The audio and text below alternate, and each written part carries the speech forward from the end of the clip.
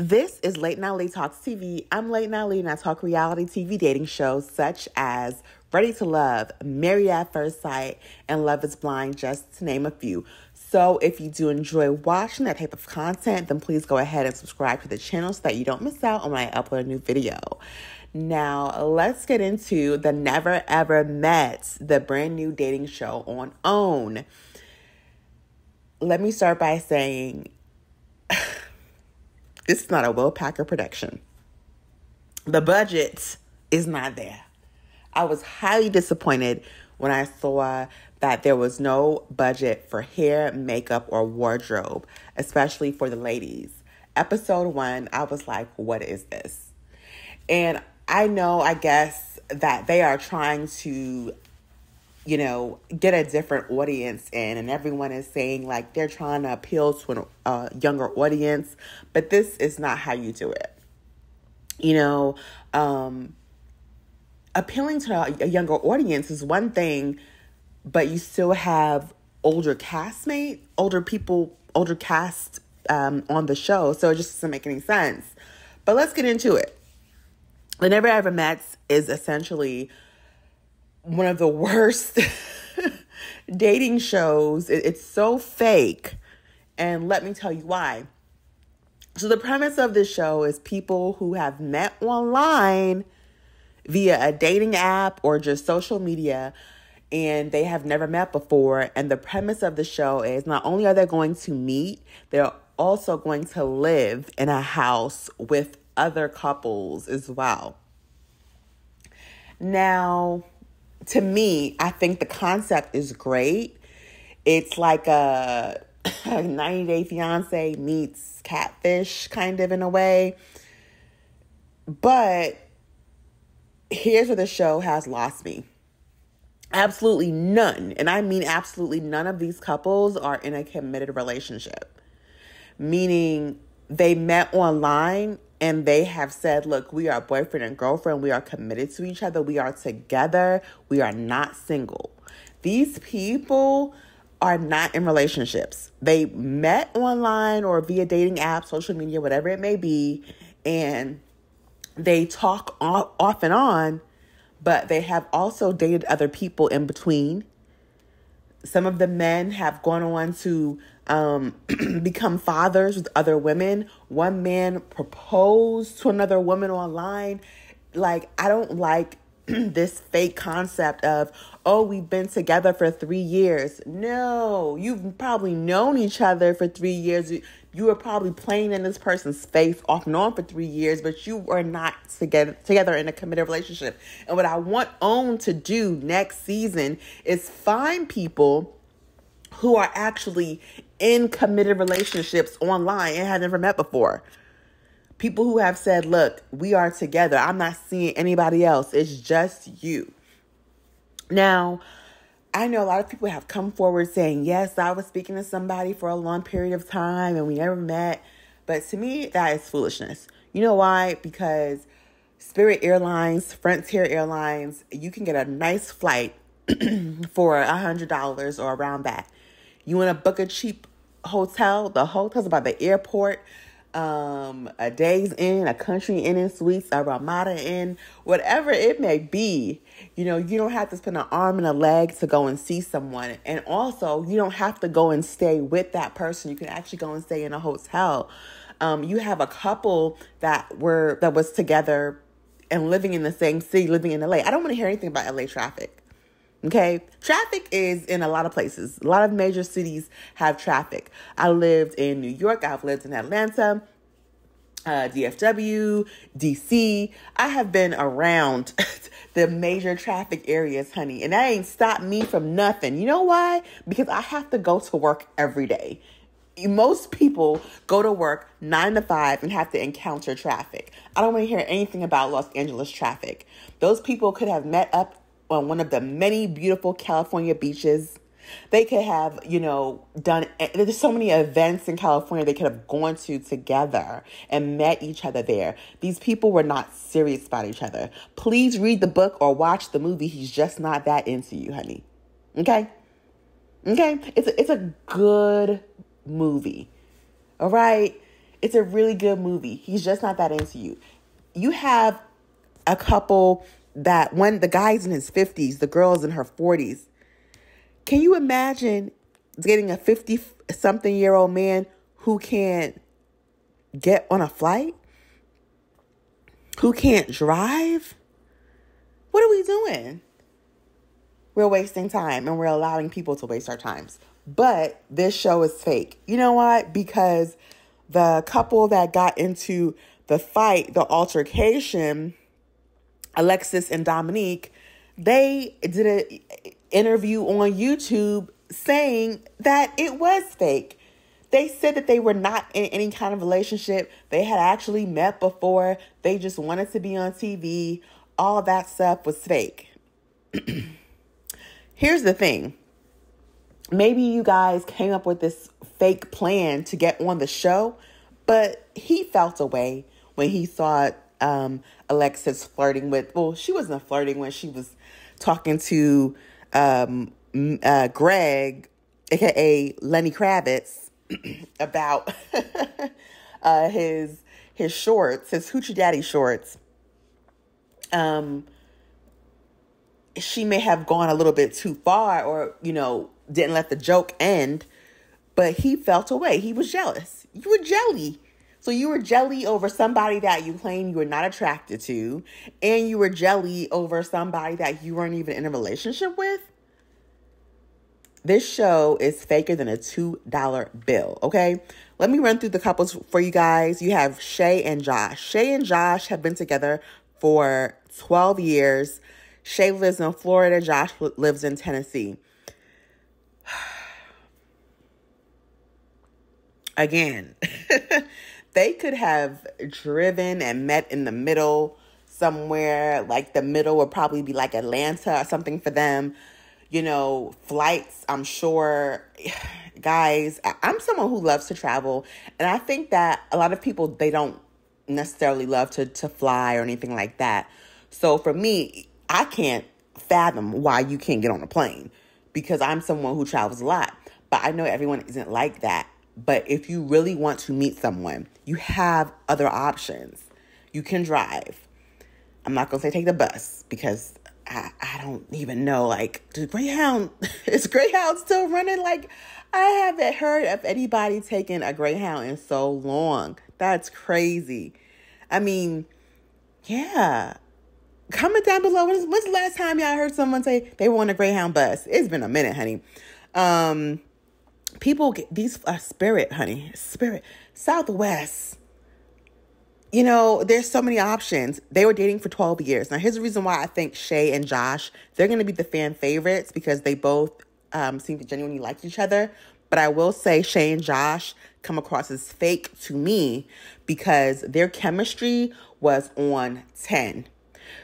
Go back and look at episode 1 when they first met and they first started kissing. Baby, that kiss was so smooth. You cannot tell me they haven't kissed before.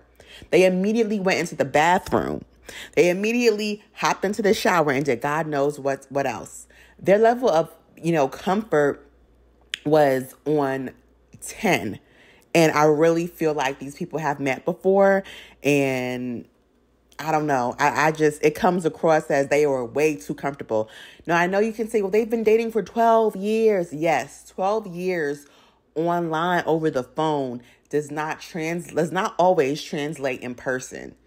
But the way they were so in tune with each other, I cannot be the only one who feels like, nah, I think they've been together before. Joanna and Aaron J. They have been dating for 9 months. Joanna lives in Illinois and Aaron J. lives in Georgia. Now, that's a bit of a distance, yes. But again, flights are available. Even if you have to say, let's meet somewhere specifically, let's both go to Vegas, let's both go to Miami, even if we'll both get separate rooms just in case, to me, if you are in an online long-term relationship, cut the crap right now. Okay. Spirit, I'm sure, has a flight, a round trip flight under $200. I'm sure. Now, the only way I will say that these people have a reasonable amount of, where I can say, all right, I can understand is if you live in Hawaii, okay? Because that's far, that flight ain't nothing to play with. Alaska is far as well, but I feel like the Alaska flights are less expensive than the Hawaii flights, for sure, 100% for sure. But these people on 90 Day Fiance, those people are broke as well, and they still find a way to get on those international flights, okay? So if they can do it, these people can do it as well. It's just a matter of they don't really want to do it. They're not really committed to that person. Now, Joanna and Aaron J have been dating for 9 months. Aaron J, he has like the slanted eyes, and he has like 2 dangly earrings, and people feel like he may be more so fluid or bi because they don't feel like he comes across as more feminine. And Joanna is not into him. She don't want that man. And here's my thing. If you guys have been video chatting, like how... I know seeing someone in person is different. I do. But I mean, she just is so, like, detached. She's not interested in him at all. At all. It's weird. It's because why didn't you see this via video chatting, you know? All right, Diamond and Aaron H. So Diamond and Aaron H have been dating for 5 years. Diamond is from Florida. Aaron H is from California. Now, that is a bit of a difference for sure. That's a bit of a distance. But again, those are 2 major vacations. Like, who doesn't want to go to Florida? Who doesn't want to go to California? Those are 2 major states where people go as far as, to travel or vacay. Aaron H is in his 50s, 51, I believe, and Diamond's in her 40s. Now, Aaron H, within the 5-year period, proposed to a woman online. And here's the thing. Not only were you talking to other women, but you were talking to other women so comfortably that you chose to propose. Like, that wasn't, that wasn't a quick little, well, we got together and we just, like, you had strong enough feelings that you proposed to another woman. So for me to be playing backup, absolutely not. Absolutely not. We already got into Dominique and Alexis. They are fake. We know that. Sienna and Brandon. Sienna is from New York. Brandon is from Florida. Baby, them Florida-New York flights, very easy. Very inexpensive. Stop playing. They've been dating for 10 months. Sienna is the prime example of what people say, the negativity that people say about women from New York. And I don't like it. Like, women from New York get like a hard, they get a bad rap for being like, I would say like super masculine, I'll say. And she does not help the case. She ain't beating them allegations, as they would say. Sienna called Brandon a B to his face just because he said that she was inconsistent. She also thinks that he should relocate to New York. How do you tell someone to go from sunny Florida to snow cold, one of the top 3 most expensive states in the country, New York? You think I'm leaving my Florida good weather and no state taxes to go to expensive ass, cold ass, snowing ass New York? Is you crazy? Anyway, it's usually the other way around. And as a New Yorker, she should know that. Okay? Sienna dogged Brandon, for having previously been married and having 2 kids with two different women. And my thing is, ma'am, you knew this 10 months ago. Why are you dating or seeing this man if you feel like he is not serious because he has 2 different baby mamas? She's entitled to feel that way, but she's not entitled to keep bringing it up and throwing it in his face If you chose to be in a relationship with this man, why is it a problem now? Why? Sandia and Chris, another couple that I think is completely fake. They've been dating for 3 months. They both live in the state of Florida. Are you serious? Are you serious? Unless you live in Key West, if you drive from Miami, like the port of Miami, to the top of Florida in no traffic through that Florida Turnpike, you're talking about 6 hours, maybe a little bit over 6 hours. So I don't know. I think they both actually live in Miami. Oh my God. There's no reason why they shouldn't have seen each other in 3 months. Now, well, 3 months is a short time. But again, we see that Mr. Chris claims he's single. He get a bunch of women. He's a playboy. He's here for TV. And he found one of the random women that he talks to come on the show with him. He's dragging Sandia along. She's a nice girl, and she is being played. But I think, again, they have an agreement to both be on TV the same way Alexis and Dominique do. And you can't convince me otherwise. Chris is disrespectful, and he just seems to... I don't trust women. I don't trust women. Sir, you have another option, and that's men. Go be with them. Because what are you going to do? You're going to be a playboy for the rest of your life? When are you going to settle down? Sandia seems like a nice girl, but she does seem like she will easily let him take advantage of her. But yeah. All right, Millie and Greg are last couple. They both live in California. They've been dating for 3 years, never seen each other. Absolutely ridiculous and stupid. Okay. I don't like the concept of the show. Why would you have 7 couples? That's a little bit too much. Now we're down to 6 couples. So, okay. But I mean, for me, I would have done at least 5. But then also, why are all the women in one room, all the men in another room? Like, that makes no sense. Where is the budget, OWN? Where is the budget? I really think that they just was like, all right, let's get the dating show on the air. Let's see what happens. And hopefully, if there's a season 2, they will increase the budget. But it was like they gave this show the lowest of the lowest in regards to a budget and said, let's see what happens, make something happen.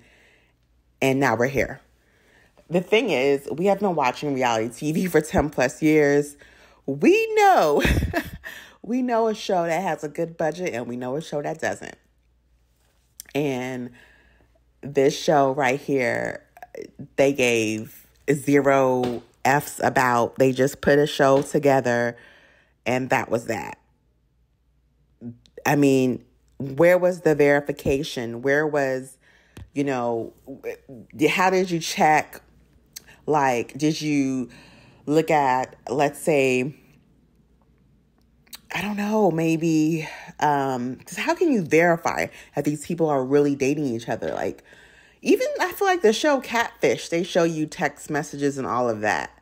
I'm like, I would need some kind of verification or proof to show how long these people have been dating. But again, none of these people are serious about each other. These people have had babies on each other, proposals on each other. Like, it's not serious.